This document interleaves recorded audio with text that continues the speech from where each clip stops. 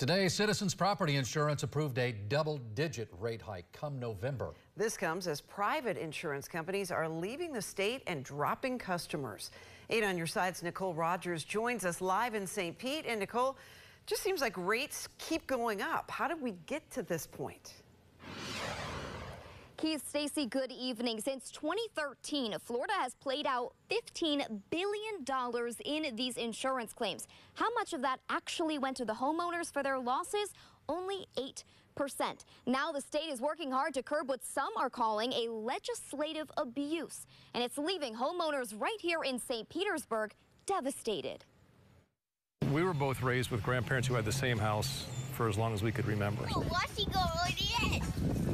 So this was going to be our grandkids' house that they would always remember. Joe Fabrizio and his wife bought this waterfront home in St. Petersburg just under 5 years ago, never thinking it would be short-lived thanks to rising homeowners and flood insurance. Now we're looking, can we cling on to it a couple more years and then probably have to be somewhere else. Like thousands of other Floridians, Fabrizio's insurance company left the state, dropping him as a customer. What will this mean for the average property owner here in Tampa Bay? Their premiums will go up, I guess, is the bottom line for your viewers. Spokesperson for Citizens Property Insurance, Michael Peltier, says homeowners here in the Bay Area may see increases anywhere from 12 to 15% come November. We understand no one likes to see their rates go up, but we have a responsibility to be financially sound.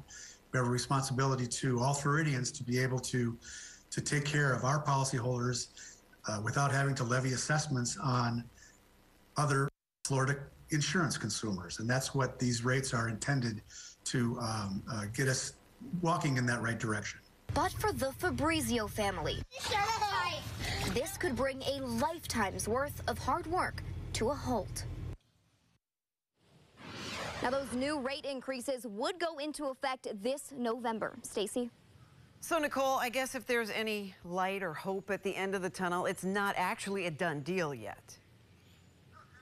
It's not. This now goes before the Office of Insurance Regulation, and they'll have a public hearing, and then they will decide if this is the right move. All right, Nicole Rogers, live in St. Pete. Thank you. And if you'd like to check out the county-by-county breakdown of those Citizens rate hikes, we have them for you on the homepage at WFLA.com and our free app.